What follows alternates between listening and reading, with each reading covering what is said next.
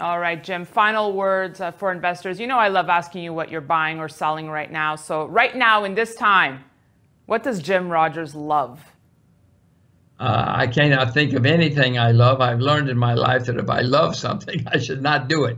I should run the other, I should learn the other way. When I get too enthusiastic and I cannot wait to buy something, I need to calm down, go to the beach, or do something.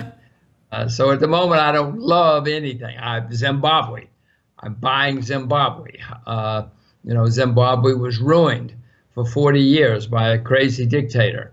There's a new guy. He may be worse, he may be better, but he's certainly different. So you should think about Zimbabwe if you're looking for something to buy. All right. Jim Rogers, always appreciate speaking with you. Thank you so much.